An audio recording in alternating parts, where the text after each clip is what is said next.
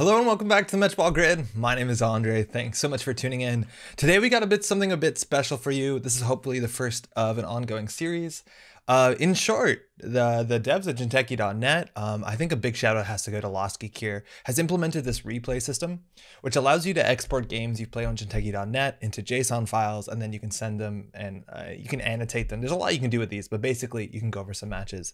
We've done this a bit before on stream, and I've asked people to send me some replays to go over. So we're going to go over a replay today that was sent in by exoasol. Specifically, this replay is pretty fascinating because both of these players are relatively new to Netrunner, and they're actually playing with a very limited card pool. It's System Core 2019.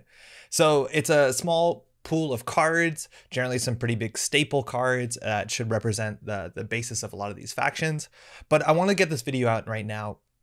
For what it's worth, the new player experience in Netrunner is going to be very different in just a couple weeks. If you've been, again, watching this channel or paying attention to Nisei.net, System Gateway, a new player experience, is going to be released at the end of this month. I'm so stoked for it. It's just coming out pretty soon at this point. And that's going to be very different than what this looks like. So I wanted to get this out just ahead of that so you can see what it looked like at least a bit before. Now, that being said, if you're watching this at the point where System Gateway is already out, I still think there's a lot you can learn from this video. This video should be targeting newer players, and I want to go over this to teach basic fundamentals on how to do some clean Netrunner play, to figure out what your goals are, to figure out some basic ideas of what you should be playing around when it comes to these two identities.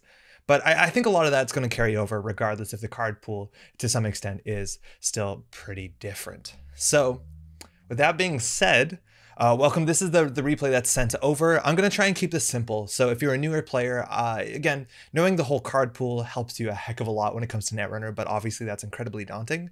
So I'm going to try and reduce this matchup into playing around one of two things largely, and see how the players deal with that and see how they might misstep and see the stuff that they do really well. That's largely it. We should be able to jump in right now. Apologies, I generally zoom in a bit more than this when playing JNet, but the replay system falls apart once you get around here. Actually, that's pretty good. So we can start here. Okay, so we're going to be able to see both players' hands here. So you see the runner at the top, the corp at the bottom. Shout out to Corin42. But of course, this is hidden information. We get to see everything. We're going to try and keep that in mind. Again, that's private information. Now, let's start with the corp here. The corp is playing haas-bioroid, and one of the simple, as they call it, System Core 2019 identity is haas-bioroid stronger together. It has a very simple ability. It just says all bioroid ice has +1 strength. That's not really anything to play around. The corp doesn't have to make any good decisions, but we can expect there to be bioroid ice. On the other side of the table, we have Gabriel Santiago, our criminal who wants to run HQ, because the first time a turn that they do that, that is 2 credits. That's a lot of money. So there's a lot of pressure on HQ in the early game. Now, how to play around these two identities? Let's talk first about HB. And again, I'm going to try and keep this as simple as possible. And let's start with the one main point that you can expect in haas-bioroid decks, and specifically this deck, and that's bioroid ice. If you're not familiar with bioroid ice, it looks like this. This is a good example of a bioroid ice. And bioroid ice is a subtype of ice that generally have this clause at the beginning of the card. And this one says specifically, the runner may spend a click to break any subroutine on Eli 1.0. So basically, bioroid ice is generally cheaper and higher strength and has more subroutines than normal ice. It's a really good value proposition for the corporation, but they allow the runner to be able to click through the subroutines, spend clicks during runs to be able to break the subroutines. So even without any breakers, the runner can generally run through this if they want to spend their time. And again, your time is pretty valuable, so it's something you still need to consider when encountering this sort of ice, but it's a really big deal. And that's my first point when playing against HB. This HB is you have to expect there to be bioroid ice. And while Eli 1.0 just ends the run, there's a fair bit, if I hit and show the deck, there's a fair bit of ice that actually is really scary. It has really mean subroutines. But again, the balancing mechanism here with bioroids is that you can spend your clicks to be able to break those subroutines without needing a program. So for instance, you want to run first click, or you want to run early in the turn if you're face checking, which is the term a lot of players use for running into unresed ice and just seeing what it is. You want to have extra clicks left in the turn. So if you run into Ichi 1.0 and you can't break it, or you don't want to break it, and you have programs you're worried about being trashed, as long as you have 2 clicks after or left in the turn, you can ensure that Ichi 1.0 won't wipe your whole board or all your programs, and it'll be a really big swing. So again, You have to expect there to be bioroids in HB decks. One of the best things you can do is run early in the turn. Running last click can be very scary if you're not prepared. So again, HB Ice can be pretty good, but if you're running early in the turn, you can generally deal with most of the things they throw at you. So that's one of the things we're going to keep in mind. And that's actually, I think, the biggest thing we're going to keep in mind here. The second thing we're going to keep in mind is the idea of fast advance. And this is going to be smaller. This isn't going to show up every single turn like the bioroid kind of idea is. The runner has to keep in mind. But the idea is that HB has access to this one card called Biotic Labor, and it might be unassuming. It says spend 4 credits and a click to play the operation, and you gain 2 clicks. And why that's a really strong idea on a card is that it lets you fast advance and basically score agendas on the turn that you install them. So the idea is if you play Biotic Labor, you don't have 3 actions a turn, you have 4 actions. So you can install a Project Vitruvius and then spend your next 3 actions, advance, advance, advance, and score. And that's really, really strong. It's 2 points and allows you to get around the basic conceit that in Netrunner, you have to put your agendas on the table and protect them or bluff that they're traps and then next turn score them. And that can be a really big deal. If this corp can get to 5 points and the corp has Biotic Labor in hand and they draw into a Project Vitruvius, they can score those last 2 points to go to 7 without having much interaction from Gabriel Santiago at all. And how do you play around that? It's pretty difficult. As criminal, you have not too much in faction, but if you can put pressure on the corporation to ensure that they're never too comfortable and they have the money, because again, this play, Biotic Labor, advance, advance, advance, will cost you 7 credits. That's pretty expensive. If you can keep pressure on them so they don't have a lot of credits and they're not comfortable, you can make this a much more difficult line of play. Another thing, again, is you can put pressure on central servers. Again, if they're going to Biotic Labor out an agenda, that agenda might be in HQ for a couple turns while they're getting their money together or waiting for their Biotic Labor. So central pressure is also really important. So let's keep this down to those 2 things. Firstly, Bioroid Ice can be really mean, but if you run early in the turn, here's another example, Heimdall 1.0, none of the bad subroutines will connect with you if you want to spend those clicks. So run early if you are going to face check into some ice. Second thing, they can fast advance out. So if they're on 5 points, if they have a lot of money, they can start scoring agendas from hand. Now, this is actually a really weird thing that I didn't notice. Let me move my face really quickly. I probably should have done that before. Is that maybe you don't notice this, but these decks that the players put together, they are actually entirely neutral decks. I didn't realize this, but when they're playing System Update, it looks like they just took all the HB cards and all the neutral cards and made a legal deck. But one of the big things about Netrunner is that you have influence, and that's the number in the bottom left corner of this identity. It has 15, which means you can take cards from out of faction up to 15 influence worth of cards and put them in your deck. And if you're not familiar, influence is those little dots on the bottom of the cards or the side of cards. So this card would be 2 influence if you put it into a deck that isn't a haas-bioroid deck. So this is only HB, and this is only neutral cards. I think it's the same for the criminal. We'll see that in a second. And that's generally something you generally want to spend most, if not all, your influence, because each faction is generally very good at certain things, but not amazing at all other things. And this allows you to fix some of the issues that you might have in your deck. So we're both working on no influence, which is going to limit what we do. Maybe it'll accentuate the strengths, but we'll definitely have some weaknesses. But generally, everybody who plays this will play 15 influence in their decks. It's worth noting that Devatus did post System Core 2019 decks. You can find these on NetRunnerDB. I should post the links, but these are cool starter decks in the System Core environment that do actually use the 15 influence on both the haas-bioroid deck and on the criminal deck. So this might be a better deck, but we'll see how this works out. Okay, so HB, we have bioroids and we have a bit of fast advance. Cool. Now let's talk about criminal. And criminal, there's honestly not too much to play around entirely. And that's because the system update format is a bit different than maybe the criminals that you'll see every day in standard format, which is a wider card pool. Now, the first thing you need to play around is Gabriel Santiago's ability, which is pretty strong. Running HQ and gaining 2 credits on top of anything else you're doing when running HQ, usually accessing a card, that's a lot of money. That is a fair bit of money. So you need to make sure HQ is hard to run, a bit difficult to run. First thing you want to do, prioritize, is icing up HQ, icing up your headquarters, so this criminal can't just smash in and gain 2 credits. Now, one card that's also really important to play around is Sneak Door Beta, which you have to assume is a 2 or 3 of in this deck. I'm gonna swap to the runner view. So now the runner's on the bottom just so we can show the deck. And you'll notice that we're going to be playing 2 or 3 of these cards, Sneaked or Beta, which is a card that lets you make a run on archives and if successful, treat that as a run on HQ. So that's a really big deal because once HQ is successfully protected or well protected, you want to also worry about archives. And empty archives with no ice on it, unprotected archives, excuse me, can be a liability when the criminal starts getting into HQ in an easier way. And I think we have 2 of these in the deck. You also notice, again, same thing, no influence spent here. It's just criminal and neutral, which is going to be a problem. One of the main problems we'll see with this deck is it doesn't have something that we like to call in Netrunner multi-axis, but basically cards that allow you, when you're running R&D or HQ, to see a lot more cards to give you a higher chance of finding agendas, putting pressure on central servers is how a lot of people would say that. We don't have a lot of cards like that. I think the only thing we have is maybe an HQ interface and legwork. So if we're running R&D, we're only going to see a single card, which is not the best. We could definitely spend influence to iron that out. Now, otherwise, when it comes to criminals as a whole, a lot of criminal decks are going to be making a lot of runs and getting a lot of value from the run. And you'll see a lot of cards like that, cards like John Masanori, cards like, do we have security testing? I don't think we do. But cards like Dirty Laundry are good, cards like Paragon. Basically, cheap runs are really good for criminals. They can get a lot of value from them. So when you're playing against criminal, you generally want to ice up a bit of everything to make sure there's no server that they can get in without spending any money, because they get a lot of benefit from making successful runs.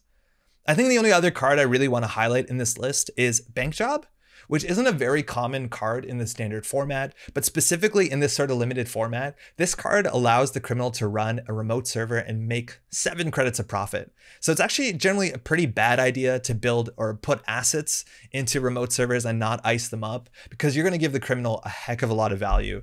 As soon as you put a piece of ice in front of that, and then they have to figure out how to deal with that ice, it slows them down a lot. But that's the only other thing I'm going to highlight here.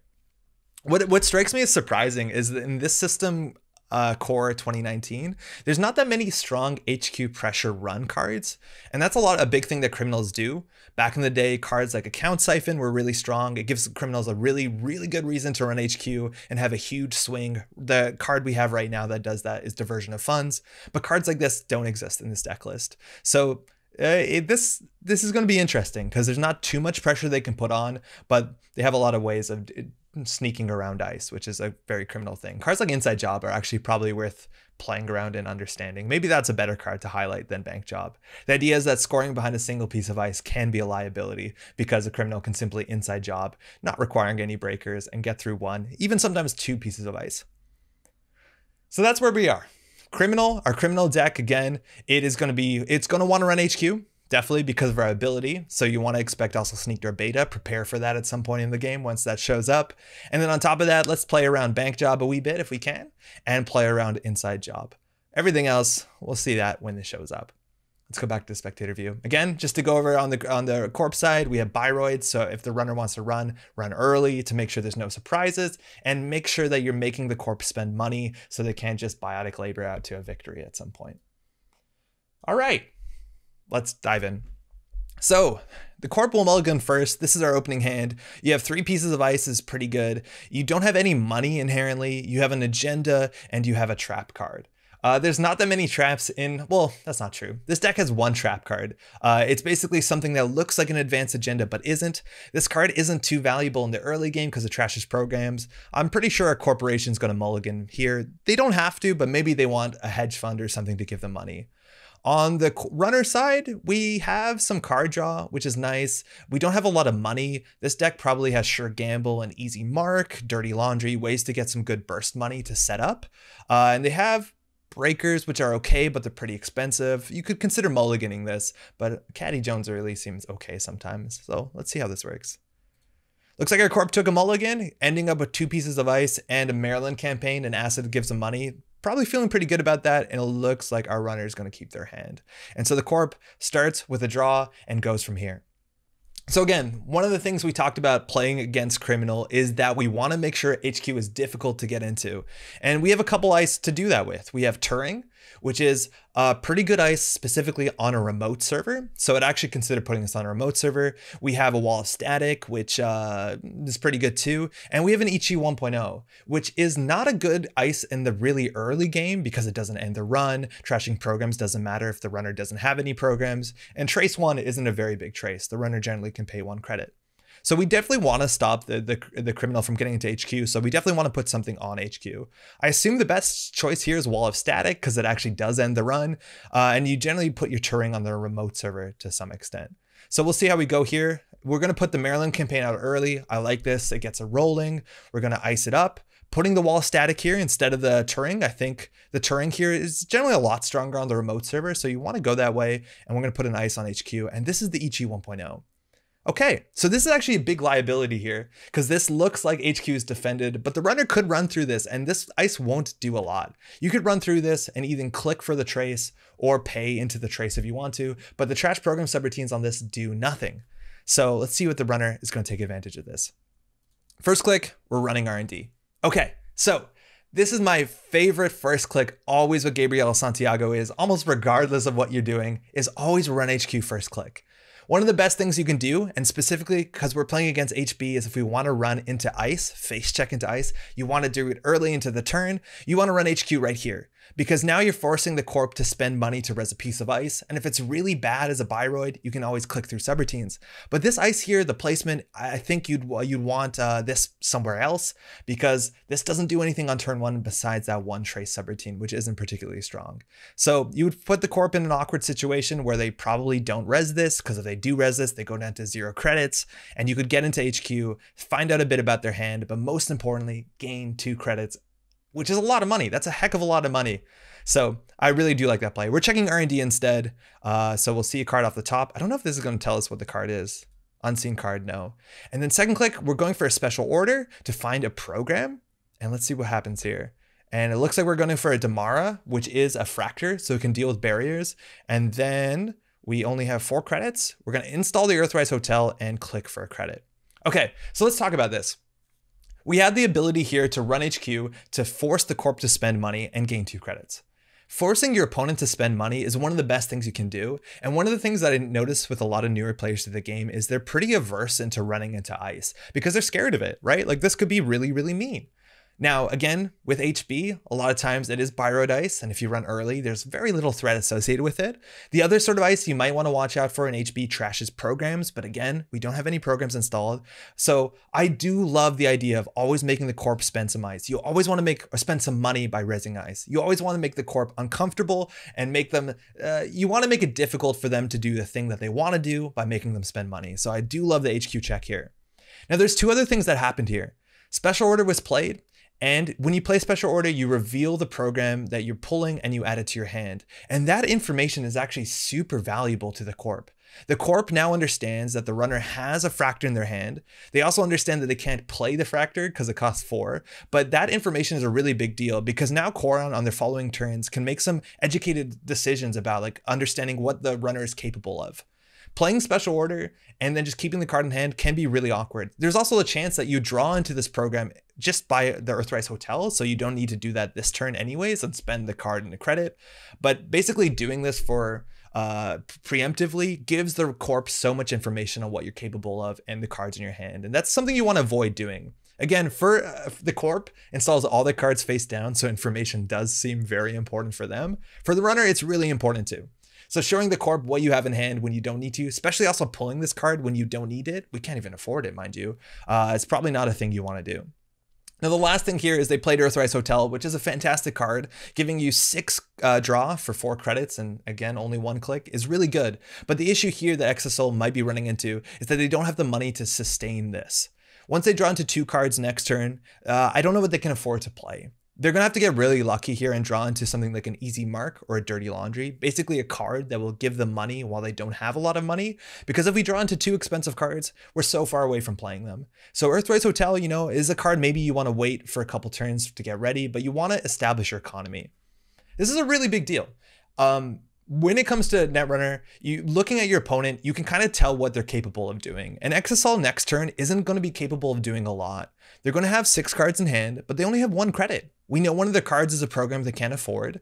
And so if Koran really wanted to aggressively jam an agenda, they might be able to get away with it, barring certain cards like Inside Job. So putting yourself in a situation where you don't have a lot that you're clearly building for 2 or 3 turns down the line, maybe the Corp can capitalize on it, because exoasol doesn't look like they're capable of that much for the next 1 or 2 turns when they're only at 1 credit. That being said, taking this time off and building up is going to be good 3-4 turns from now, and Koran doesn't look like they're doing anything too fast based on what we know about their hand. Maybe the runner, what they saw on the top of the deck, gives them some more information. So, oh, actually, that's actually really important. It looks like they saw the wall of static, and then that's why they drew the Damara. But again, I don't think you have to prepare for this. You want to just run into this, force the Corp to spend 3 to res it, and then later find out, pull your Fractor in response to that. Because now Koran knows that if they install the wall of static, eventually it might not be too good. So information is really important. Anywho, we res the Maryland, that's going to be taken away. We're going to install into a new remote server. There's the Turing. So the Turing is going to it looks like that's going to be their scoring server. And again, Turing is 5 strength on a remote. Also worth noting that Turing does kind of work like a bioroid. If you run into this on your first click, you can actually spend your next 3 clicks just to get through it, which honestly, it can be a really, really big deal. We're going to install the Ash behind here and last click draw a card. Okay, so this is a really, really big deal in Netrunner. And if you can sort this sort of thing out, it's going to have like a very, very, very significant impact on how many games you're winning in Netrunner. And we say this all the time on the channel, plan your turn. So knowing here, Koran knows what they're going to do on their turn. They think they're going to install the Turing and install the Ash. Okay, so 1, 2. And then the last click, they might not have planned this far ahead and they didn't know what they were going to do here. So then they draw last click. Now, why that's bad is because you could have drawn something better here. Maybe instead of the Ash, if they drew first action, they might have drawn a better ice for the remote server. Maybe they drew another Maryland that they could install here and then get value from it, or an Adonis campaign. Basically, you want to give yourself as many options as you can before you commit to making plays, because now we committed to something, and then gave ourselves another option. Now, it's not really a punish here because it's biotic labor. They probably wouldn't have played that prior turn, but I could have seen that this Ash was actually a Maryland campaign or Adonis campaign, which would be better for Koran this turn. All right, let's go off to runner drawing 2, and there you go. We drew into Hostage, and again, a very expensive card. There were a couple turns from playing away. So at this point, exoasol has no income coming in, barring maybe the bank job, and I think the bank job is a pretty reasonable line of play here. So they probably need to get their money up, because again, all these cards in their hand are dead. We're running R&D, going for a single axis here. Okay, there's not a lot they can afford to trash. They're basically just hoping it's an agenda. And the chance of that, it's worth knowing on offhand, the chance of an agenda showing up is generally about 1 in 5 cards. So a 20% chance of this being okay. Let's see if they hit anything here. Actually getting Vitruvius off the top. Okay, now this is obviously a really big deal. The runner's probably going to need about 3 agendas to win this game. They already have 1, which is huge. But admittedly, that's lucky. Sometimes you need to take those chances, but at this point, I think you'd want to set up a bit because you're in a really awkward spot where you're going to be drawing a lot of cards and not going to be able to play them. We're running back. Let's see. I don't think it's going to tell us what we get here. And just clicking for a credit and installing a Caddy Jones. Okay, so again, we're in the exact same situation. This is 2 turns in which we could have ran HQ and could have got 2 credits. So right now we could have had so much more money, and we would also force the Corp to spend money, which can be a really big deal here. On average, we're expecting the Corp to spend, I don't know, 2 to 4 credits resing their ice, and that puts them on a lot less credits, where now you can maybe even check server 2 if you wanted to. Maybe it lets you put the bank job down and run here, because that's a really good turn, right? Like run here. If they res, which they shouldn't, you get 2 credits and an axis, you get some information, then you have the money to play bank job, and then maybe run server 2. You need to threaten the Corp, because right now the Corp is doing everything they want. This could have been an Adonis, this could be a Maryland that's ticking away, and we're not forcing them to spend money. It's so important to force your opponent to spend money, because otherwise they're going to do whatever the heck they want to do. Now Caddy comes down last click. Caddy is a really interesting card when it comes to learning Netrunner, because how to use her efficiently, she's very easy to use inefficiently. I think this is a good example of maybe not the best way to use Caddy. You can only use Caddy once a turn, so you generally want to use Caddy every turn. But because we installed her last click, we are not going to be able to use her. So she's only going to pay off now in 2 to 3 turns from now, as opposed to, in theory, like she could pay off a turn sooner is what I'm trying to say. Another issue that we have here is we're ending our turn on 0 credits, which is again a really big deal for Koran. If they top deck an agenda, they might be able to jam into the remote, and there's very little Exa can do about this, right? Because we know they have no money. On top of that, they're going to be drawing 2 cards and probably won't be able to install any of them. We're going to see a couple clicks for credits for sure. Top deck, we have a pad campaign. All right, let's see. We do install, pad campaign on top of the Ash, install on R&D to stop those single accesses, which honestly, the single accesses, you might be okay with Exa getting them, because if they're going for singles, they're not setting up. And then last click draw. So exact same thing here, where last click draw could be an issue, that maybe you wanted to get the Victor on R&D instead of the wall of static. And maybe you do, because this is a nicer face check. Sure, the runner could click through it, but sometimes they run into this and take the brain damage. So again, drawing last click, you want to plan your turn to make sure that you're giving yourself as many options as possible. This is also an interesting thing, the pad campaign on top of the Ash. It looked like this server was going to be the server in which Koran was going to be scoring out agendas, because Ash is a really strong card at protecting agendas in the remote server. Now we have a pad campaign on top of it, which you could res, let it trigger for a couple turns and then destroy it or over install on top of it with an agenda when that comes in. But the pad is going to be on here for a while. Let's see if this gets over installed at some point. Now that being said, I do like the part of the play where Koran doesn't just put the pad campaign into a new remote server, because again, bank job is just going to be everything exoasol needs. Clicks for a credit, installs bank job, runs this naked asset that they could have put out here, and then suddenly they're on what, 8 credits, which is, you know, exactly what Exa needs at this point, considering they're on 0. So the pad campaign in here is okay for now. It's definitely better than the remote server if we're going to play around bank job. All right, runner draw 2 more cards, and again, they can't play any of these. So again, we talked about cards you can play on low money, and one of the best cases is Dirty Laundry or Easy Mark. So we're gonna go for credit, and then play the Dirty Laundry, just running archives, I reckon, and just to gain 3. So now we're at 5, so Exa can now threaten to install things, and for a click, we're gonna put money on Caddy. I love that. What I don't like still, this is the 3rd turn where we could have got 2 credits for free by just running HQ. Maybe you have to spend a click to go through the trace. Maybe you spend 1 credit, and Koran would be forced to consider spending 5 or not resing this, which is also really good information. So again, if you have an ability, you want to capitalize on, and this is such a strong ability to put pressure on. They're going to discard a card here, getting rid of a breaker, which is surprising. I don't know what hostages gets in this deck. Maybe it's valuable, but throwing out a breaker is interesting, especially for this breaker, which has a good ability, even if you just trash it sometimes. All right, corpse side, we're going to pre-res the pad campaign. This is a really big deal. Some Netrunner players, newer players don't realize this, but you can res this right before your turn starts, and then it'll be res and you gain the credit. You don't have to res this on your turn when you install it. So we're going to get a credit from that. The Maryland's almost done, and we drew into a cheap ice Hunter, which is nice, gives a tag. And let's see what we do here. We're going to draw once. That's good. Draw 2, that's good. Again, drawing early in the turn is what you want to do. And we drew into an IPO perfectly. We're probably going to play that as our terminal last action to gain up to 13 credits. And again, this is such a clear example of why forcing the corp to spend money is so important. Just like that awkward situation where Exo was in for the last 2 or 3 turns. While you don't have money, it's tricky to do anything. And if we force a res here, even if you just face plant into this on R&D and they consider paying 3 credits for it, they're further away from those 8 credits they need for the IPO. Now Koran is really comfortable. They can probably afford to res every single ice on the board, give or take, and their money is coming in. They have the pad, they have the Maryland, and Exa had the chance for the last couple turns to really put that pressure on and force them to res. Again, if the corp doesn't have money, there's very few things they can do besides click for credits. So keeping the pressure on is really important. All right. Last 2 cards we're getting off of that Earthrise Hotel. We have an Inside Job, which it's really interesting to see how players play this. This is a very strong card for contesting remote servers that you think have agendas in them. Sometimes people put them on central pressure, use this on central pressure. Let's see where we go from here. We also do have the Sneak Door Beta, which is a really big deal. You can drop this for 4 credits and then start running HQ through the Sneak Door, gaining you 2 credits from Gabe. So it makes this a lot cheaper. And then it puts pressure on Koran to ice up archives. Now that's a good line of play. I like doing that after you force them to spend some ice money resing ice on HQ. So we'll see how this goes. And we're going to drop down the Sneak Door Beta. Okay, let's see. We're going to make a run with the Sneak Door Beta. I'm pretty sure. Oh, I think this is a goof, right?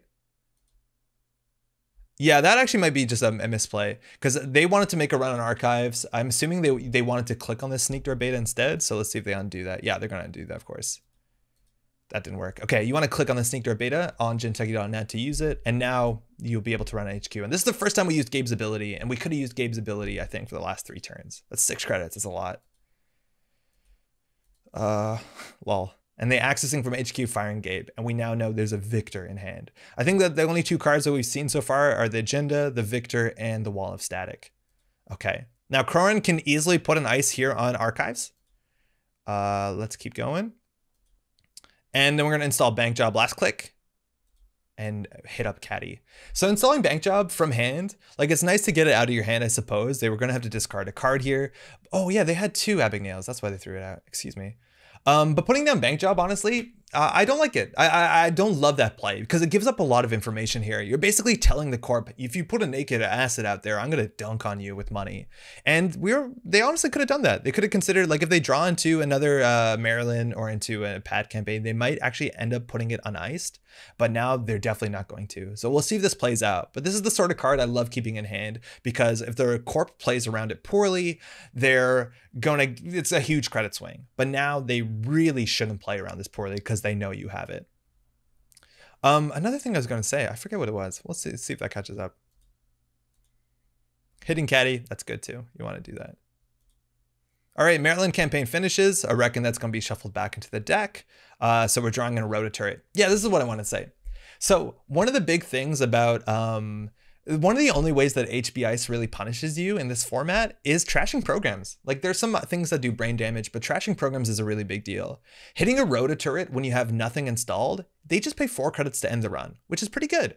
But now as soon as you have something installed like a Sneak Door Beta, let alone even a program, that's really rough. So now that the Sneak Door Beta is installed, the Ichi actually has some teeth. Before it was a pretty bad res, 5 credits for a Trace 1 tag and brain damage. That's not very good. But now that this is down, you actually have to care about some of these subroutines or just let this get trashed, which is probably the right play in a lot of cases. Rototurret's another good reason. And that's why I love when playing against HB is to put pressure on when you don't have any programs specifically in this format, because none of this ice really hurts you. Wall of Static, fine. They pay 3 credits. This, fine. It does very little. This, fine. This, fine. Like you can crash into any of these without any sort of punishment. Now that you have a program down, the ice gets a bit scarier, but that's why I love putting pressure on. You have to hit the corp and make them spend money. All right, so it looks like we're gonna get 2 installs here. So we're gonna put the Rototurret on Archives. That looks like it's gonna end up connecting with the Sneak Door Beta soon enough. We're gonna put the Aggressive Secretary into a remote, and we're going to archive memories and pull a card from Archives into HQ, and we're gonna end up pulling the IPO to deck. Okay, so this is interesting. Aggressive Secretary is one of the few cards we have in our deck that we can advance that looks like an agenda, but that isn't an agenda. So firstly, right now, it's okay. Trashing programs is really good when you're trashing icebreakers because the runner only has so many of them. Trashing Sneak Door is all right, but it looks like Sneak Door will probably get trashed by the Rototurret eventually. This is the sort of card you generally want to get down and put advancements on it and then hope the runner runs it. This might not be the best time to play that, considering it doesn't look like the runner can deal with ice, barring maybe Inside Job, but it has no advancements on it. So let's see if the corp advances the next turn. Another thing to talk about is Archive Memories, and Archive Memories is an incredibly powerful card in the HB card pool. It lets you recur things, which is not something you can inherently do in the game, and there's some really strong cards that you can consider recurring. Right now, we just played Aggressive, we call Archive Memories. We played that to get back an IPO. And if you look at it, you're spending 2 clicks to gain 5 credits. That's not bad. It really isn't that bad.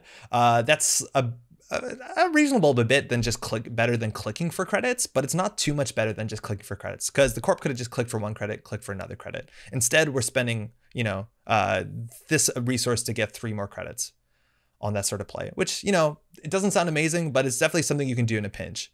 Now, why I think this card has more value is that there's some really strong cards in the deck. We talked about Biotic Labor that lets you score agendas from hand, and the ability to pull back a Biotic Labor with Archive Memories can be incredibly powerful, especially when Koron's econ seems to be going pretty well. So we'll see if that comes back to bite them, but generally playing Archive Memories to get economy back is not as useful as playing it to get these sort of cards that will cause you to win the game more precisely than just having a bit more money. There's a lot of money cards in the deck, but there's not too many of these. Another good candidate is Ash, which is a really strong way of defending a remote server. And once Ash gets trashed, bringing back Ash, that can be pretty strong as well, especially if the runner just spent a lot of money bringing it down the first time.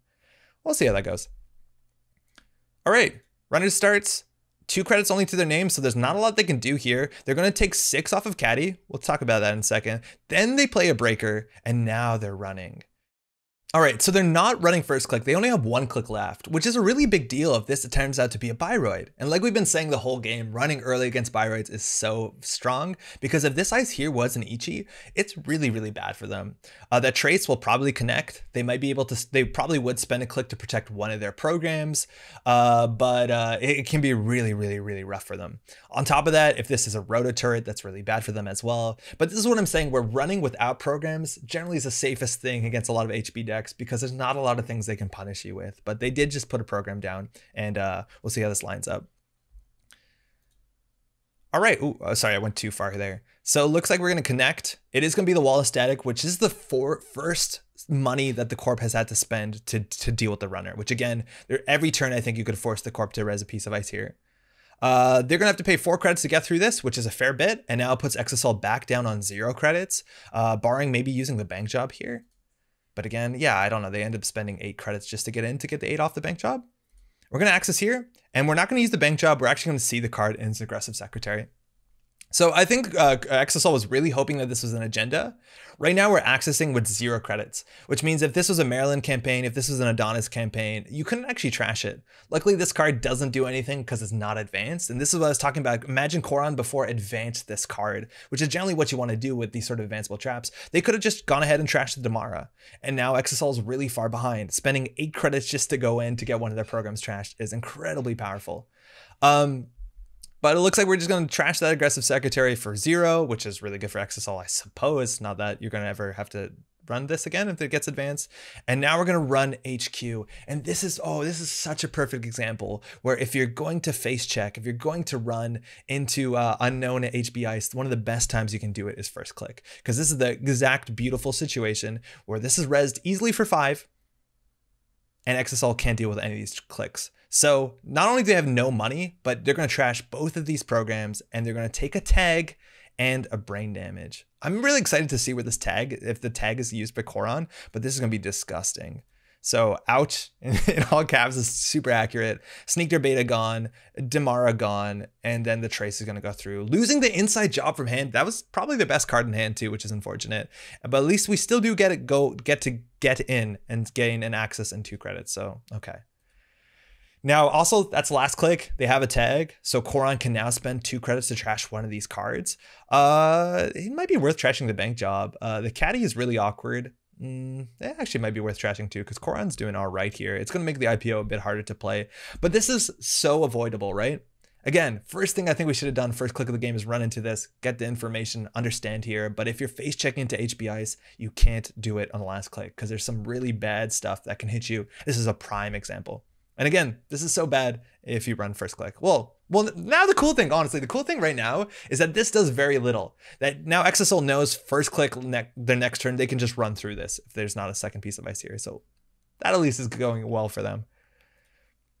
All right, so the corp just top decked an agenda. They're in a pretty good space to draw to jam this out if they really want to. It might make it harder for the IPO to get played. I think you can do both.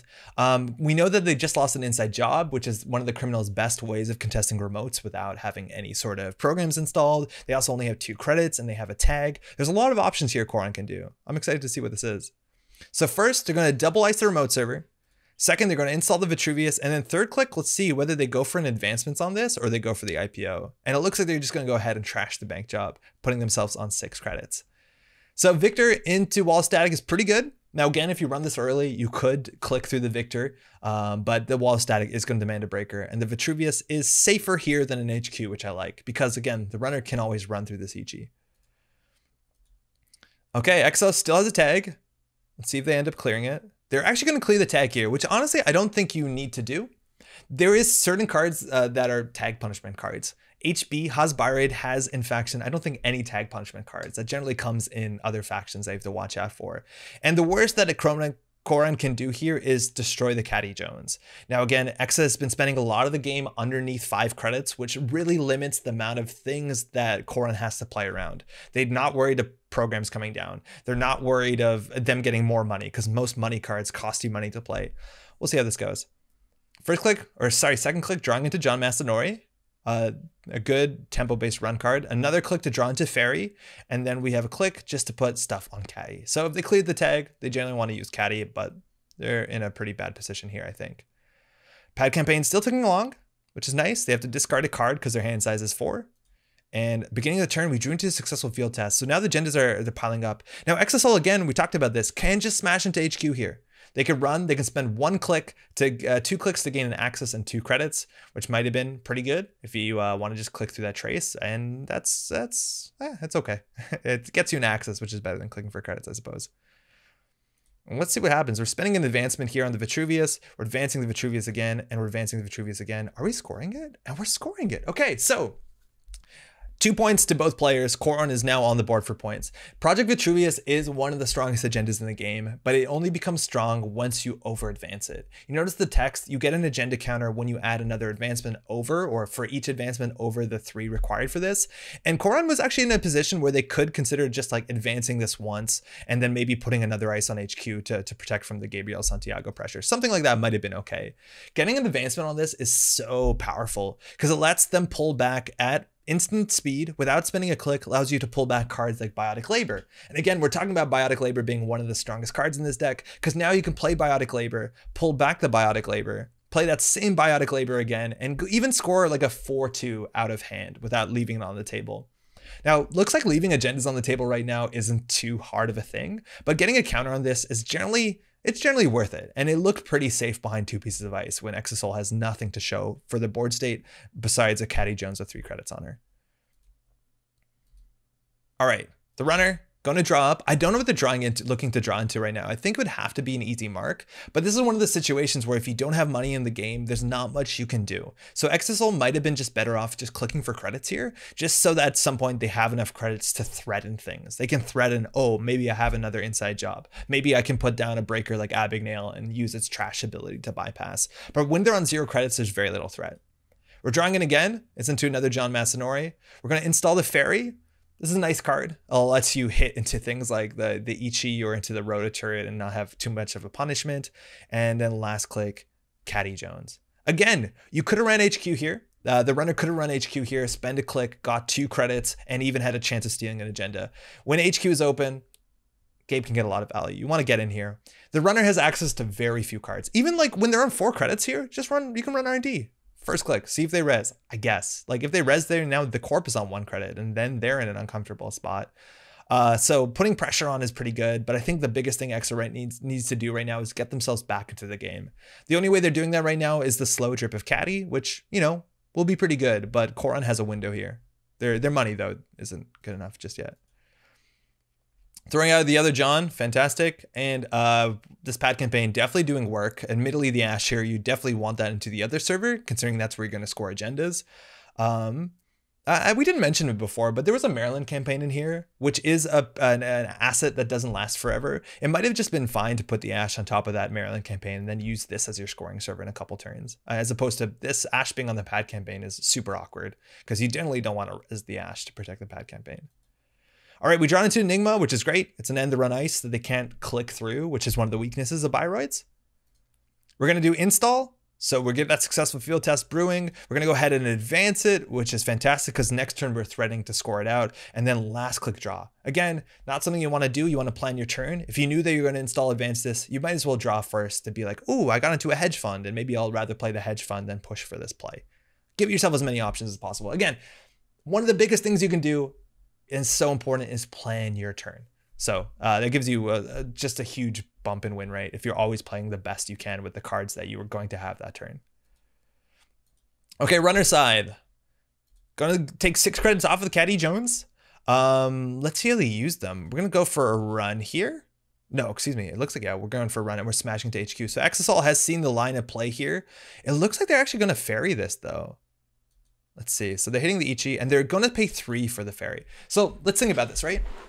The subroutines on this didn't matter until you played the fairy, but now we're playing the fairy, so you actually have to break this. If you didn't have the fairy installed, you actually would get through this much easier. It would only be a single click, but now we installed this and spend 3 credits. And again, that's a really big deal. When you don't have programs installed, very little of the face checks here in HB matter. A lot of them are trash programs and a lot of them are attached to bioroids. So as long as you're running early, you're totally fine. So now we're spending cards and credits just to deal with something that was easier to deal with before. It's good that they're putting pressure on though. We got into HQ. Wait, what happened here? I think something goofed up. Let's see how this goes. Oops, didn't mean to jack out. Yeah, exactly. Okay, so we're gonna go back and we're gonna access a biotic labor from hands. We got Gabe money, which is good, even though we ended up spending more, but at least I guess it makes the run cheaper. And we know that there's a biotic labor in hand. And this is a card that once you know it's in hand, it's a really big deal.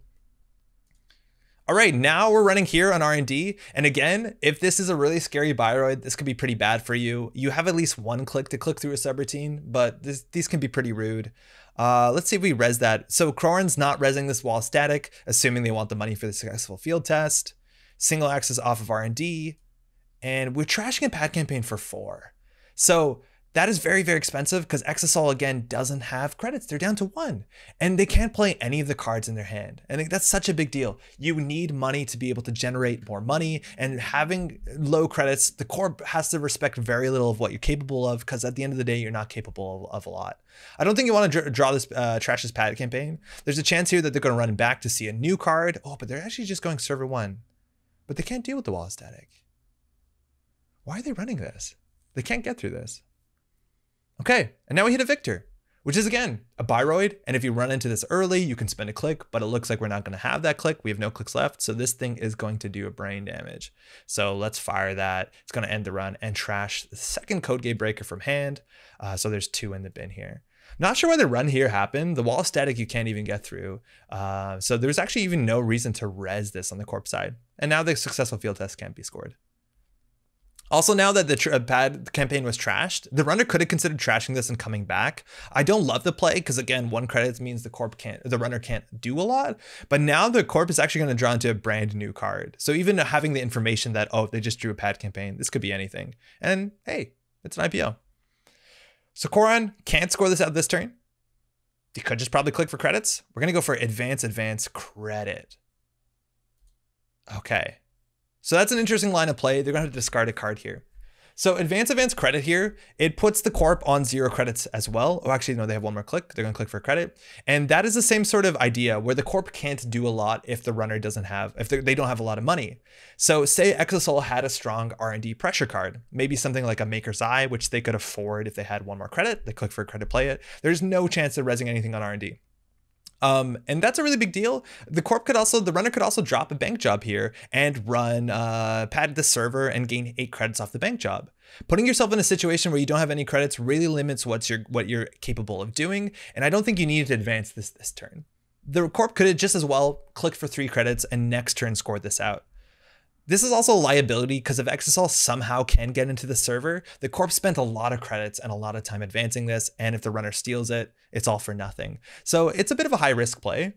You could have considered advancing it once, so next turn you can do advance, score, and still have a click to maybe install something into the server. They don't really have anything in their hand, but that's a nice line of play too. But advancing this twice over just puts you on low credits and allows you not to react. Because in theory, they could have advanced, credit, and then still res the wall of static, or maybe not the Turing. I think they're 1 credit short. Throwing out the Hunter. Okay, that's actually a really cheap ice. I like Hunter a fair bit. They're going to struggle to deal with it, and Trace 3 goes through. But yeah, okay, that's fair. And we're off to actually maybe throwing out okay, so when you score this, you get to install any cards from HQ ignoring all costs. So you actually might have wanted to keep the Hunter in hand because you get to install it for free, which is fantastic. That actually installing 3 ice for free is a lot of value because most of your installs are going to cost you 1 or 2 credits. And that actually might be more value from the IPO, let alone we're many credits away from scoring the IPO. Specifically also if we're going to commit to scoring this out next turn. So I think throwing the IPO out here was probably right. And then you install this for free. All right, runners drawing. And again, I think you need to establish your credit pool first. There are a couple good draws here. I think Easy Mark is the best draw just to get you back in the game for economy, but we have another card we can't play. Hitting up Caddy, Drawing again, there's that easy mark, and we're probably going to play a last click. Yeah, okay. And there's the same sort of thing. It wasn't a hard punish here, but if you want to plan your turn, you want to do it. So this is back at the top of the turn, right? So you hit caddy, sure, draw. Sorry, it was more like draw, caddy, draw. But you're in theory better off just to do draw, draw, and then see what happens. Because hitting caddy changes nothing about the information you have. So you probably want to do that last in a turn. Again, you could have ran R&D here for a single if you wanted to. They decided instead to stabilize their position, which is which is probably right. Some turns they went for aggressive single axes, which does pay off. Maybe if you're in a bad position, you want to go for those because it gives you a chance of winning. And then they're going to discard the hostage, which I think is right. You also could consider trashing the caddy. You already have one installed. And we're off to the races. Advance. We drew an ice, which is really nice because we can install it for free. And now we're going to go ahead and score out successful field test, which lets you install all the cards from hand that you can for free. And this is always really interesting to see how this happens. So we're going to get the Enigma out there. What else we get? We get Victor in front of that. That's good. And a new remote, Enigma out here. So a couple things. Firstly, what the Corp is doing really nicely here is that they're actually mixing up the kind of ice that they have on a server. It's really nice that they have a codiate into a barrier, because now if the runner wants to get through this, barring always they can click through Victor 1.0, is that they need 2 programs. And that's really nice as opposed to stacking 2 barriers. Same thing here. I guess it's codegate into barrier, but it's nice. You generally want to mix it up a bit. They also did put an Enigma out here into another remote server, and I'd argue that this can a lot of times be a liability, and that's because we talked about playing around bank job so heavily this game, because if bank job can get to the access step, even if there's no cards to access, you can get 8 credits. So now if exoasol puts down a bank job and runs server 3, the corp is actually probably needs to end up resing this Enigma to deny the 8 credits. So you don't want to put yourself in a situation where bank job can fire off. Again, bank job would be such a big deal for Exa if they fired it now. That's a lot of money. Now, Koran does have 2 clicks left. They're just going to take 2 credits, and they're going to keep their hand here. So they're on game point. They have 3-point agendas in their deck. So if they can get enough money and go install advance behind 2 to 3 eyes, exoasol is going to be out of the game. So they definitely have to put some pressure on here. Now, Koran doesn't have a lot of money, which is pretty nice. All right, we're starting here. The runner smashing HQ. Fantastic. Again, this is what should have been happening most every turn, especially from turn 1. Ichi doesn't do anything. You could even, I don't think if you want to take the tag and brain damage at this point, you could probably spend a click to do it, but you get an access. You also probably know, though, for what it's worth, that Koran doesn't have an agenda in hand because they scored successful field tests, and it would actually let you install another agenda if you had it in hand into server 1, right? So it looks like there's probably no agendas in here, but you still can get in and get some value, I guess. I guess you're spending 2 clicks for an access and 2 credits. It's maybe not the best. All right, there you go. Clicking through the trace. Again, these other subroutines don't matter, and we're going to get an access here. It's an IPO, and you get 2 credits from Gabe. Again, I do like running first, dealing with these bioroids. I think running R&D might have been better here, just because if successful field test had an agenda, I have no doubt it would be in server 1.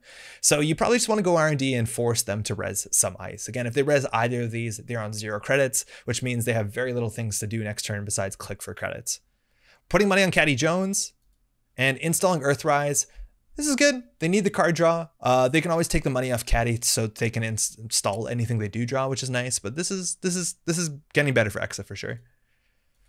Corp gets an Eli off the top of their deck. This pad campaign has done a lot of work, and we're going to draw into a Biotic Labor. Drawing in again to Mason Bellamy, an upgrade. He's fine. And click for a credit there. Going to throw out the Biotic Labor. Ooh, this is an interesting discard here. We generally want to score only 1 more agenda to win the game as the Corp. You want to score out a 5-3 agenda, and double Biotic Labor is going to be very expensive, but it does give you some options. It looks like Koran really wants to get up to this 8 credit ratio, the 8 credit threshold, which next turn they can, which is 6 credits with pad campaign, 7, 8, click for credit IPO. And this is a really big deal, is I think we accessed the IPO, right?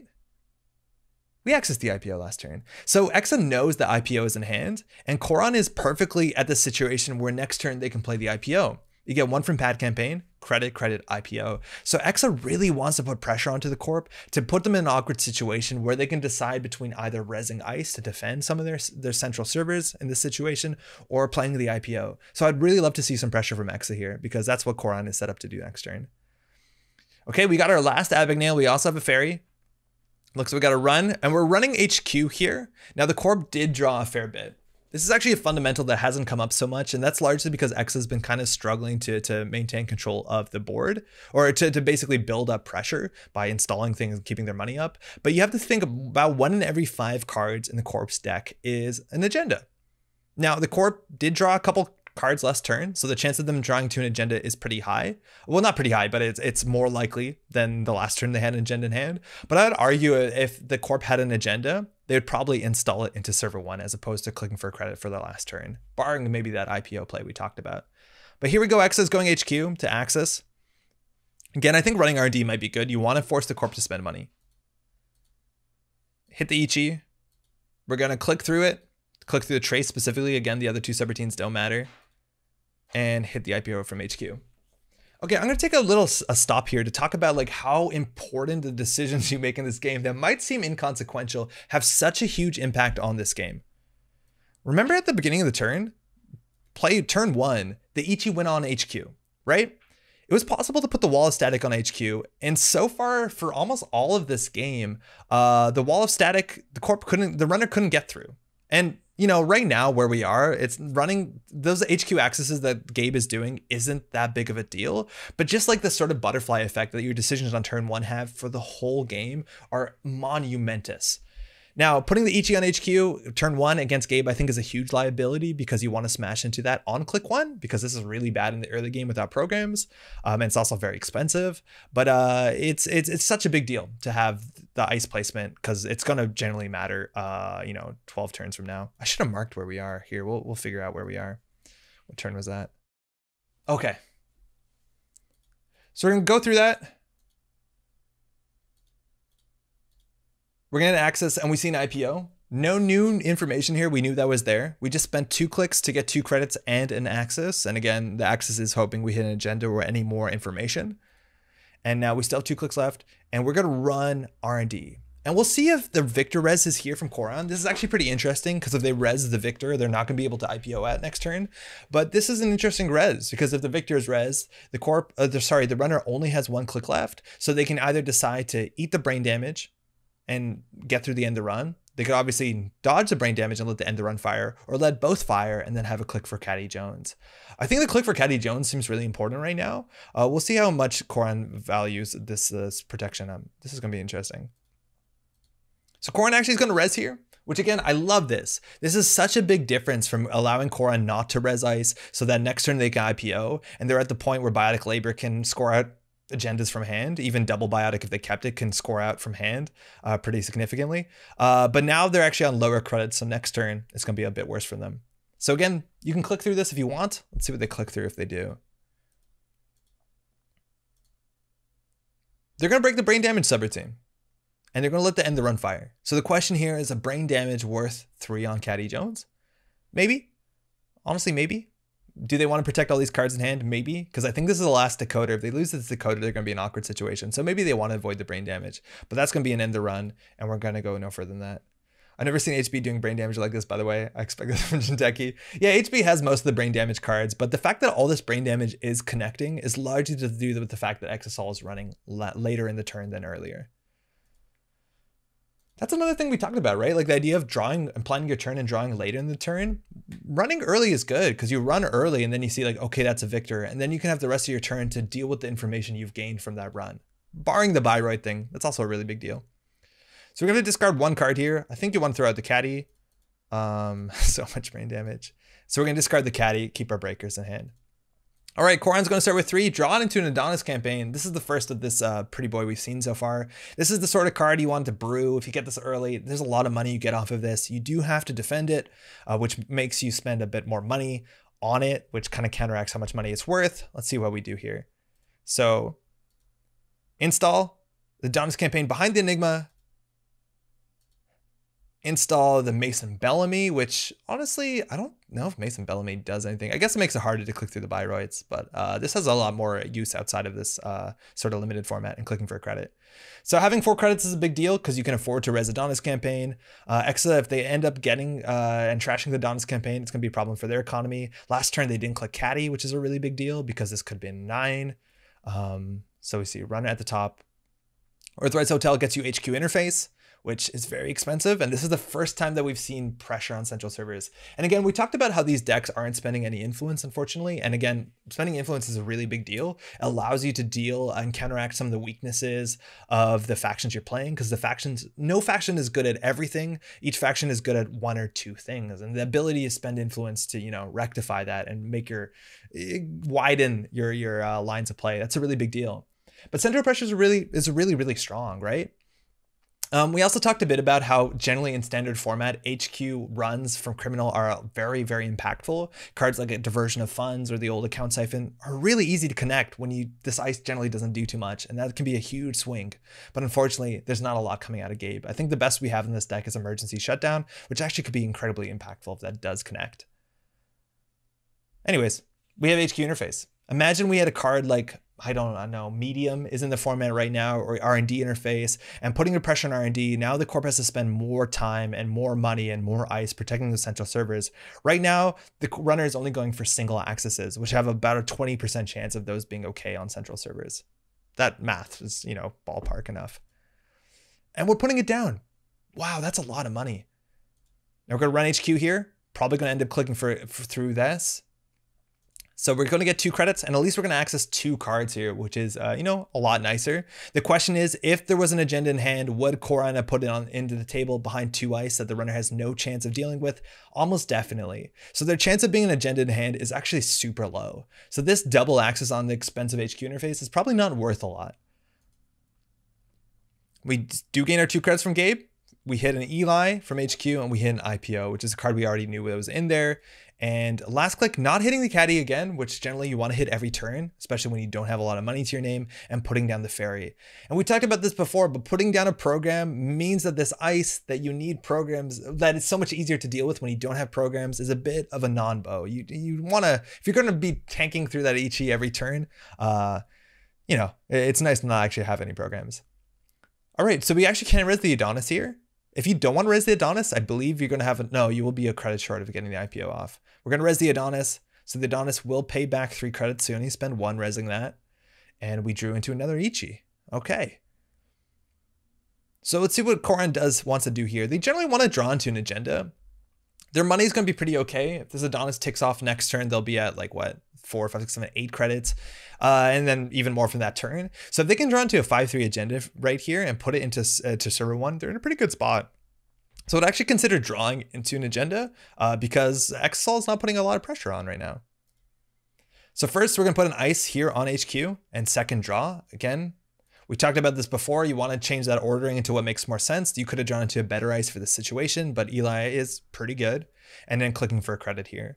You could consider putting the Adonis campaign in server 1 and having that tick for a couple turns, but I think Koran is going to be in a point where they'll draw an agenda relatively soon, and then they want to put that into server 1. Again, 1 in every 5 cards in the agenda, and we've hit a bit of a drought here. So the amount of agendas in R&D is a bit higher than what it normally is. Earthrise Hotel finishes off. Ooh, sure gamble. That's the first one we've seen so far, right? And an Armitage. Both huge money cards that Exa could have drawn so much earlier in the game, which have been dope. Especially Armitage, because it's really good when you don't have a lot of credits. Let's see what we do here. Taking the money off Caddy. Again, this could have been 12 credits if you managed to hit this for the last 2 turns that we missed. Hitting the gamble, though, we're up to 12. That's the most credits Exa has. And we're going to make a run into HQ again. This can be such a big deal if this is a really big bioroid. I guess 4 credits, never mind. That's not worth saying. But again, not a lot of flexibility here if you want to click through things. And it's an Eli, which you can't click through because you just don't have enough clicks left. So that's going to hit and end the run subroutine. At least we're forcing the runner to spend money here. Oh, do you know what the perfect play is right here? And this is why it's so good to make the corp spend money. You could run Adonis campaign here. There's no way they can res an ice. Maybe if it's a hunter, that's okay. Let's see if they run. Yes, that's huge. This is exactly very good Netrunner play that you want to be doing. You can't let the corp can't do everything at once. So this is where you force them to spend money and then you you pivot over to a different server to take it down. Trashing this is going to cost the corp 9 credits, and the corp definitely needs their money right now. I love this play. This is fantastic. This is exactly what you want to be doing. And this is the sort of play that was available to the runner since turn 1. Run HQ, make them uncomfortable, and then attack their Maryland campaign or whatever. This is good. This is exactly what you want to be doing. Donna's campaign goes down for 3 credits. Exoasol still comfortably on 9. They do have an Armitage in their pocket. Let's see what they discard here. They're going to discard the Crypsis. It's a pretty expensive program, not only to install, but to use. Exoasol, 9 credits. It's pretty good. Koran on 2. We also know there's 2 IPOs in hand. Those are going to be dead cards. Those have been in hand for so long. Honestly, it might have been okay that one turn not to res the Victor, just so you can get these IPOs out, because Koran is going to be struggling to get his credits together. New Adonis in server 3. Again, you have to res that, but also you have to protect it if Exa just wants to first click run into this. We're going to do credit and credit. We're up at 4. Okay, love it. This is such a good change to see. Exa saying, you know, I'm going to put pressure on you. Whatever you put into here, you're going to either have to spend money resing this, and if it's a bioroid, I can click through it. We are going to res the Enigma. Now, this is the one punishment card for running early in the turn, but it's not too bad because Koran now only is on 1 credit and they can't res this for the upcoming turn, so that's okay. Exa is going to lose a click on there. That's fine. Putting down the Armitage and putting the money on Caddy. Wow. So the click efficiency of Caddy Jones is actually a pretty buck wild. We've used Caddy a fair bit throughout this game so far, so it gets a bit nicer, but you have to think about how soon are you going to need the money. If you're going to need the money really soon, Armitage a lot of times is better because for this to pay out well enough for the clicks you've spent on it, you generally want to have 6 to 9 credits at this point, which will be in 2 to 3 turns. This actually might be nice that you get this down and then you can always put early, if I need money now, I'll hit Armitage, and if I need money in the future, Caddy. Like, that's kind of nice. I actually do like that a fair bit, but also putting down the Armitage and just taking money off the Armitage to ensure that you have money for the next turn immediately is pretty good. It's worth noting, putting money on Caddy and then next turn taking money off of Caddy, you're spending 2 clicks to gain 3 credits, which is worse than Armitage. So if you want the money now, go Armitage. Maybe this is really nice that they're diversifying. All right, can't afford the Adonis campaign. We drew into a wall of static, which is actually one of the best pieces of ice in the deck right now because you can't click through with bioroid, with no bioroid text. And the Damara is 4 credits to install and 4 credits to break this, which is absolutely awful. And that's also a very big thing when it comes to spending influence in decks. Criminals are really, really bad at dealing with barriers and kind of bad at dealing with code gates. They're very good at dealing with sentries, but a lot of times you'll see criminals spending influence to get a better fractor into their deck. Because the fact that it costs 4 credits plus another 4 credits to deal with a single wall of static is so painful. So we're gonna click for credit, and again, they need the money. They want to be on at least 4 credits to be able to res this on the following turn. So credit, into biotic labor, into credit. Oh wow, that's wild. Okay, so if you notice, they ended their turn with 2 credits. And they began their turn with 2 credits, if I'm not mistaken. So that whole turn of clicking for credits and spending a really strong card just to click for more credits, it was actually incredibly credit negative, and it put them further behind. That is something you want to avoid doing. Not only is Biotic Labor a very strong card to be able to score agendas from hand, sometimes you'll see it being used just to get another click on a turn to install like a defensive upgrade on top of an agenda. There are some flexibilities where corps will use this to advance their game plan. A lot of times it's just for scoring agendas from hand, but using this just to click for credits is actually very credit negative, right? They started their turn and ended their turn on the same amount of credits. So you want to kind of pay attention to that sort of value. 4 for an extra click that you're spending just to click for credit, that's going to be pretty rough for you. It's actually a really big deal. That makes X, and it's like you can't spend a turn doing that. Hopefully that's obvious because Exa now has so much breathing room, right? Like Koran basically skipped their whole turn and spent a very powerful resource that Criminal struggles to deal with. All right, I don't need something interesting to do. Clicking for credits is way better for that for sure. You also could have put the Ash into this remote server. You're also now so much further behind from IPO, but yeah, that's definitely incredibly credit negative. Lol. All right, Caddy Jones taking 3 off of it, and we talked about that before. I like this kind of play because it gives you late game, like later money and earlier money off the Armitage, but spending 2 clicks to gain 3 credits is not great comparing to Armitage where you could spend 2 clicks to get 4. And then this only gets better the longer you leave the money on it. We're now running into this. We still have 2 clicks left, so if it's a bioroid, it's okay. And we're finally taking down the pad campaign. Honestly, at this point, I wouldn't say Exa has enough money where they can consider contesting this pad campaign. Obviously, Koran's money is not good right now, so getting that free credit a turn is a really big deal. But I think exoasol still needs to put down breakers, so they still have a lot of work to do, especially when they know that they can't deal with the wall static without spending at least a minimum 8 credits. But we are going to get in here. The pad campaign is going to come down. We're also going to see what this upgrade is, which unfortunately this Ash would be so much better in server 1, but we do have another one. Going to take that down for 4, going to access the Ash. You don't want to trash that. And putting down a breaker. Okay, so a couple things. Firstly, I do like that Exa is now paying attention to economy and contesting the things. That's a really big deal. Why making them spend money on their ice is really important, because then you can swing over and then take apart these things. And Koron's money is in a really bad spot. Now, the next thing that comes down here is installing the breaker.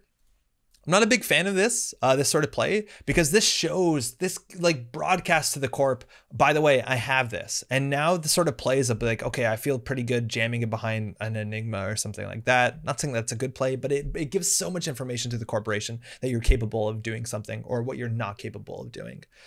So let's see if they use this turn, because then that looks a bit better. And they're using it actually. Okay, so that looks a lot better. And running last click into Enigma is fantastic, because you can spend you don't have to break both of these subroutines, because you can't lose a click of Able. So we're gonna spend 1, just break it, end the run, fantastic. And we're gonna access this card with 2 credits. So now big question is, what is this card, right? Like, so you have to assume, the assumption is it an agenda or is it not an agenda? If it is an agenda, I would assume that agenda would have gone into server 1. So this is likely not an agenda, right? Because if Koron had an agenda, it would probably go in server 1 behind 2, maybe 3 pieces of ice. So this is more likely to be something like a pad campaign or Adonis. And right now they don't have the credits to trash any of these. They also don't have a bank job, which would have been sick here instead, but we're just going to access this, get some information that's an Adonis campaign, and not be able to trash it, which is a bummer, because we spent 4 credits to put on the Agni Nail, a click and a run, which is a fair bit of money when you could be like mashing Armitage or drawing into like inside jobs or any of the other cards you have in your deck. So this is very unlikely to be an agenda, and it doesn't pay off. All right, corp drawing. There's a pad campaign. Gonna put that back on top of the Ash, which is fine. You do have another Ash here, and credit. That's again what Koron wanted to do last turn, and if they did do that last turn, I think they would have been able to IPO if they didn't do the biotic thing, which is such a big difference, because now Koron can just jam any agenda behind the stuff. Runner, drawing in. Okay, we got another Armitage, drawing into legwork. A pretty good card. You might not need it on top of the HQ interface. You can't really deal with this too well, especially now that we've installed more programs. So now the EG is really important to be able to deal with. And again, if a Koron had an agenda, it probably would be in server 1. It probably wouldn't be hanging out in hand. So this legwork isn't going to do too much right now. Hitting up Caddy, probably taking money off of Armitage. Love that. Want to use Caddy a turn if you need her. And at this point, if Exa can just get enough money and install both of their breakers, we're playing good old honest Netrunner, which is just breakers, ice, and having enough money. And honestly, Exa is set up to do that with a Caddy every turn with Armitage right now. They might be okay. So just getting to that spot means Exa is set up, and Koron really has to start doing some interesting plays. Resing the Adonis here. So that's going to cost them 1 credit. So they could have been at 4. Well, okay, so they're not going to IPO it anyways here. Ooh, Maryland's nice. Credit. I think you could consider putting the Maryland campaign in server 1, let it tick out for a couple turns, and then eventually you can overinstall if you want to. And we're going to discard an Ash. Ash is one of the best cards in this whole system, what is it called? System core for protecting agendas in remote servers. If you have more money, and again, you already start with this 4 credit boost of the trace, they could end up running this whole server and then hitting this trace and not being able to boost it and scoring an agenda out. Now, Ash is a unique card, but uniqueness only cares if the card is rezzed. So if Koron thinks I have an Ash in this remote, I don't want an Ash in server 1, you can put an Ash in server 1 as well, and just you only have 1 res at a time. So I think putting the Ash in this remote is a really big deal, because at that point, Exa has to be able to run this, which is already pretty difficult, and then beat the Ash trace or run this again, which again, while static is going to cost them 4 credits a pop already. So that's really good. I think this is such a big deal. If they have the Ash in server 1, they're feeling pretty good on just jamming a 5-3 agenda in here, let alone Mason Bellamy on top of Ash. Fantastic, because it's very hard to run the remote twice in a turn. They tell me there are agendas in this game, and that's actually a really big deal. Koron could spend clicks just to draw, just to jam agendas in here. Their economy is almost at the point to support that, but yeah, clicking to draw is a really good action, especially if you know I can score out right now. Now, that being said, there's probably like, what, 9 agendas in the whole deck? That's a 1 and 2 on R&D. And Exa probably should see this. Like, Koron maybe has an agenda in hand. Maybe they don't feel great about the server, but the server looks good. But running R&D looks really good right now. Because again, oh, not 9 and 18, but like maybe 6 and 18. So 1 and 3. That's pretty good. That's pretty good. Even this very deck. All right. Putting money in caddy again, doing that first click, it doesn't really change much of your turn, so you might as well do that last click. It also gives you more clicks to run and face check into bioroids on accident. Hitting up the Armitage, and last click running the Enigma. It looks like Exa really wants to spend the 4 credits to break the Enigma and trash the Adonis campaign. I like that. Unfortunately, Koran will be able to IPO at next turn, so their money problems are going to be solved for a minute, but it's good to keep the pressure on here because how about they know they have IPO? I don't know, maybe. Still, 9 credits is a heck of a lot. All right, that comes down. And Exa still is building up money, which is fantastic. All right, Koran has the chance here to do credit IPO. It looks like we're going to just put another Adonis in and credit. So we're set up for the IPO next turn. This is nice too because Exa looks like they're checking this and it forces them to check. This is very likely to be a Maryland. This is probably not an agenda considering server 1 is where they would go if they have them. Exa drawing a card, there's the bank job. And again, such a big deal here. You can break this for 1 last click and then take 8 off of bank job. This card is worth playing around in this format. Putting the bank job down, hitting caddy for 3, running the remote, spending 1 to break the single subroutine that matters with Abigail. All the cash and nothing to steal with. We're gonna go through here. Now it's important to know if you use bank job, you can't access the card. It replaces the access step, or maybe at the point you're watching this, the breach step, sort of. So let's see, we're gonna get the bank job and we're gonna take the money off of it. Again, such a big card in this format. That's a huge amount of money. Now, rezzing the Adonis campaign, it means that you're gonna be down 1 credit this turn by the start of your turn, because this will pay off. Also rezzing the pad campaign. This puts them on 6, so they can still do credit IPO, but man, the agendas are all in R&D. This gives Exa so much breathing time, which is really good. And we'll see if Exa understands that they're in R&D and whether they pivot there. My breakers are terrible. That is very true. And that's why you generally end up spending influence in criminal to fix your breaker problem. Credit, finally IPO. It's been in hand for, I think, about 10 turns. It's good to get that on. Koran's economy is good. I don't know whether you need to deal with this Adonis campaign because if Koran has an agenda, it goes into server 1, and that is a bigger threat to deal with than this Adonis right now. We'll see what the runner does here. Caddy Jones, there's a Damara. We have all the breakers. Exa on 15. And we're going for the legwork. Okay, so it's good to keep the pressure on. I would argue, though, that at this point, if Koran had an agenda, it would probably go in server 1. So this does see 4 cards and gives you the Gabe value, which is okay. But unfortunately, just the timing of this isn't going to line up too well. So, hey, Eli for 4. That is wait, what? For 6? Jesus. Okay, you spending 6 credits on Eli is a lot. It is a heck of a lot. And that is kind of the thing with bioroids, is that while they are generally pretty efficient for as low as they cost, they don't cost a lot. They have a lot of strength, is that you have the flexibility. I think if Exa maybe waited a turn, you probably want to click through this instead of paying 6, because each click you spend on there is basically like gaining 3 credits. And that flexibility is a really big deal for you. Hitting the Ichi, you do have the Fairy, which is the cheapest way in the deck to deal with it largely. And we're going to spend that Fairy, which is now a resource you don't have, obviously in the future. And we're going to gain our Gabe 2 credits, access the Maryland campaign. Don't think you, oh, we're trashing it for 3, hitting the IPO and an Ichi and a Hunter. So we know there's an Ichi in hand. We know there's a Hunter, and X has 1 click left. See what they do here. Oh, they say gross. Run HQ all you want. And they're drawing into a sure gamble. So how much money did they spend that turn? Let's see.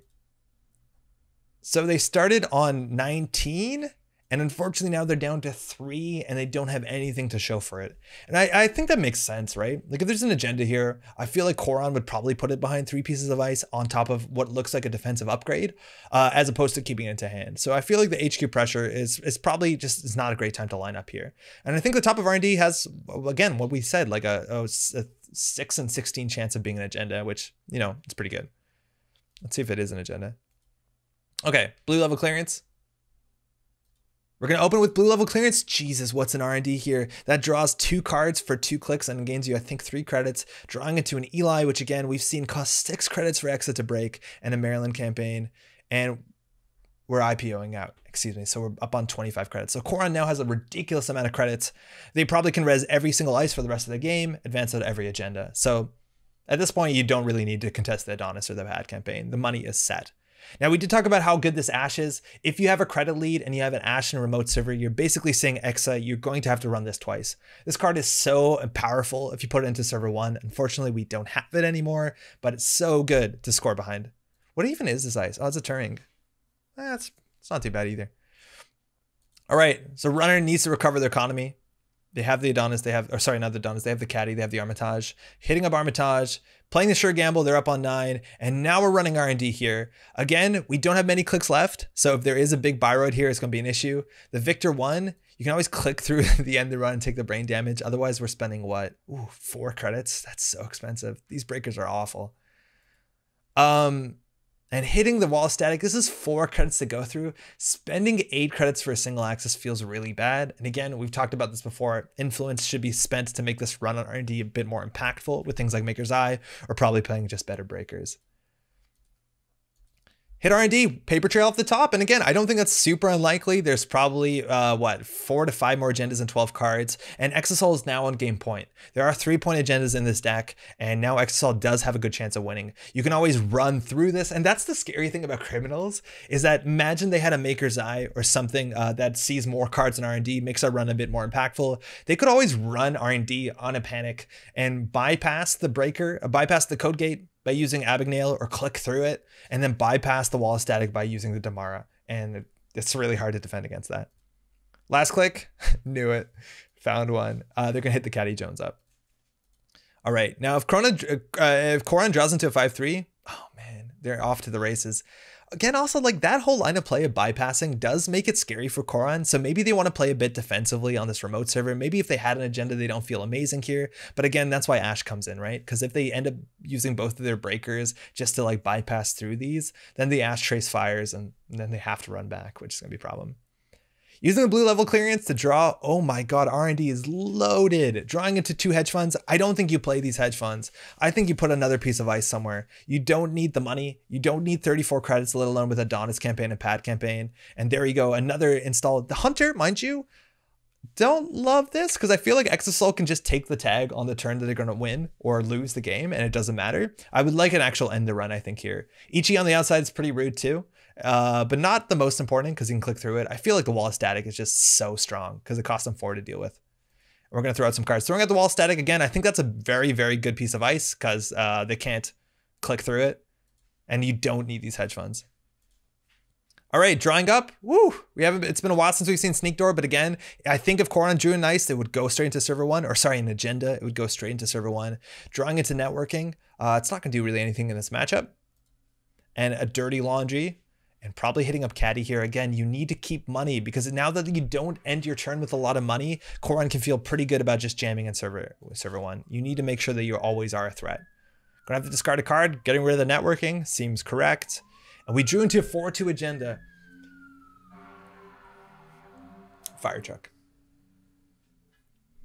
Okay, so this 4-2 agenda is a bummer because if Koran wants to score this out, they're going to be at 6 points and they're still going to have to score another agenda. Drawing into the priority requisition, which is the 5-3 in this deck, would be ideal here, but I think Koran just needs to score this out anyways.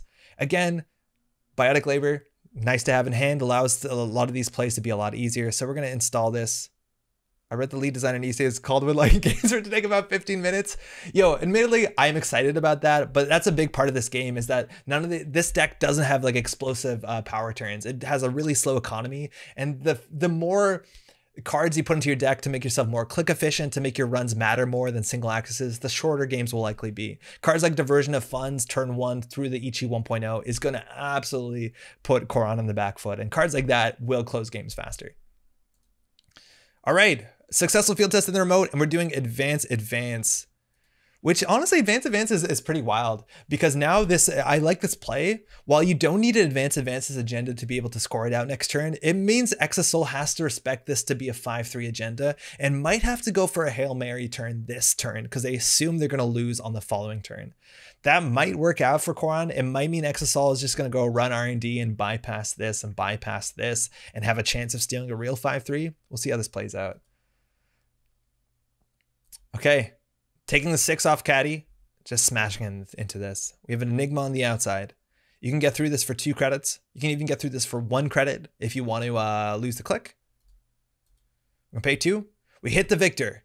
This is 4 credits to break, and if you spend that, you can't deal with the wall of static without bypassing it. Resing the Mason Bellamy as well. Again, Coron's money doesn't matter, so no matter what, you're gonna be losing clicks on this. It doesn't really matter too much. And wait, how does this work? Whenever encounter with piece of ice ends. Okay, so it's not like you can spend a click and then you'll lose a click that you can't spend on the next subroutine. And we are clicking through it, which basically means those clicks are worth 2 credits because it's 4 credits to break this thing. I'd argue that you could take the brain damage and save. Yeah, it saves a credit. Actually, that's not amazing. It saves a click though. That's a bit better. I guess the 4 credit math on this is a bit off, but whatever.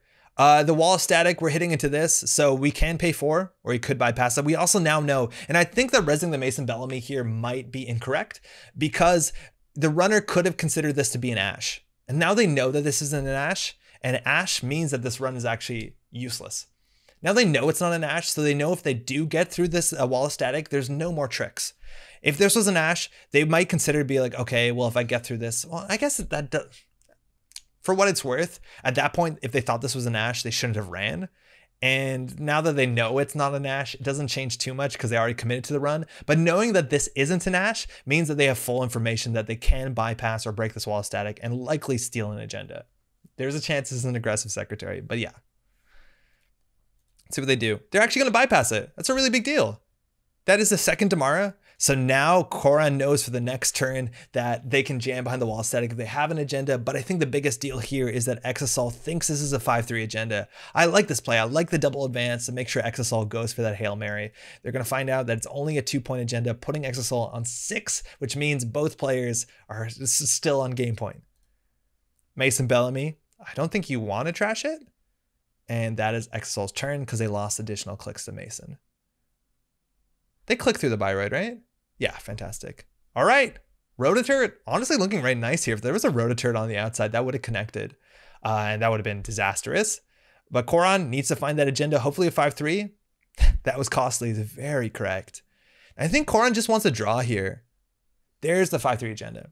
So again, install advance on priority requisition is a big deal if you had biotic labor in hand, because following turn you could do biotic labor, advance, advance, advance, advance, and score it out. And I think this card is probably a bit safer in this remote server. So we're going to put another piece of ice on here. Coron can afford that and go ahead and put the priority requisition. So it looks like Coron won't be able to score this out for the next 2 turns, but they understand how they can win. exoasol doesn't have a way to get to the wall of static, needs to find Fractor before they can do anything else. So that's really all they can do here. They could always smash into HQ, click through the Eli, click through the Ichi, or let it fire. But at this point, again, if Coron had an agenda, it goes into server 1. Sneak door beta coming down. Again, the axes on HQ probably aren't worth it right now, considering they do have a place to put agendas. And we're going to run right into a rototurret. This has been here for a while. You can choose a program to trash. I think you go for the Abagnale. Trashing the Abagnale so exoasol has no breakers whatsoever. Just drawing into something, hitting up the Caddy Jones, and it looks like this is going to close out relatively quickly. We're going to get advance, advance. A third advance here doesn't really matter because you're going to win next turn largely regardless. You actually could spend this click just to put another piece of ice somewhere and play it really safe. But it looks like we're going to go for the 3 advance. And here the runner's got nothing really to do. About to deck out is true. Running HQ. This is the best they got here, hoping that they top decked an agenda and couldn't jam it anywhere. Which is honestly really good. exoasol, that's a really good play here because that's the only way you're going to win. We know we can't get through the wall of static. We know we can't get through the road turret. We know we can't get through this wall of static. So you might as well go HQ and give yourself a shot. I guess if Coron did draw an agenda, they could have discarded it into archives and hope there's no ferry or inside job there. But at least this is getting an access, which is fantastic. And last click, you can let all of these things fire. They don't matter. And we're going to get double access too. Again, we do have an HQ interface. Going to get our 2 credits.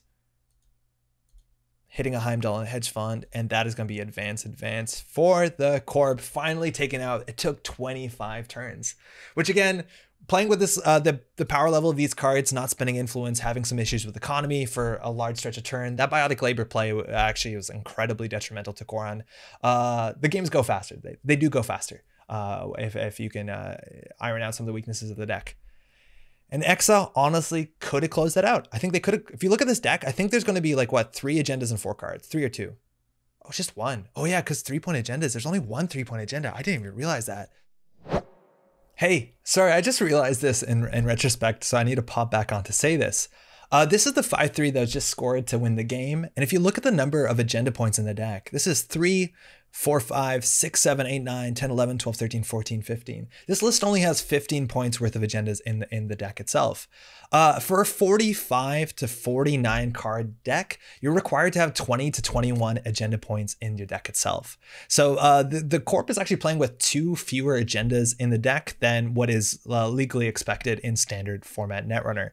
I just want to make sure. So they're on a 49 card deck. Yeah, 40. Yeah, so they're actually 5 agenda points fewer. And that makes a lot of sense. There's a lot of turns where you expected the Corp to draw into agenda that they didn't. And there's a lot of frustration about that at points in the game. And that the pressure from exoasol's single axes were actually a fair bit worse than they might have looked. So that's a really big deal. Those are also card slots. So Corrin has to drop 2 cards from their deck and add generally 2 more agendas to their deck, sometimes even 3 agendas if you don't want to play 3-pointers. So that's actually a really big deal. And that makes a lot of sense in retrospect because those single axes were not great and the agendas were really, really, really few and far between. So do pay attention to that. That's going to have a huge impact on your game. You want to play 20 to 21 agenda points for a card, for a deck that's 45 to 49 cards. Most people play 49 card decks that have 20 agenda points into them. If you're playing 40 to 44 card decks, some cards have a smaller minimum deck size. You can get away with 18 to 19 agendas. You can find all these rules on nisei.net, and NetrunnerDB will actually help you with deck building. They'll tell you if you have too few agendas.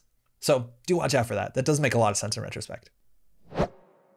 Let's look really quickly at the runner side. What else do they have left in their deck? Like Inside Jobs would be good. They did have the fairies, I guess. The networkings are dead. Another caddy. There's actually not that much they want to draw into their deck. I think they definitely want to get a breaker, and the fractor at the bottom is a problem. Okay. I think there's a lot to learn to the game. I think there's certain points in the replay that you can pin out things that have a huge impact on the game. I think one of the first things, how do I go to the front? I guess I just slide this. It's just like ice placement is really important. I think if on click 1, turn 1, the runner pressured the Ichi, it's such a different game, right? Like Corrin can't afford to res this. If they do res this for some reason, it's not a very good ice at this point. And then you can start taking down the Maryland campaign. Corrin's going to have to click for credits. It's so wildly different. Going down to so few credits also early in the game, where like there's nothing you can do with the cards you draw, also it's such a big deal where Corrin can feel very safe.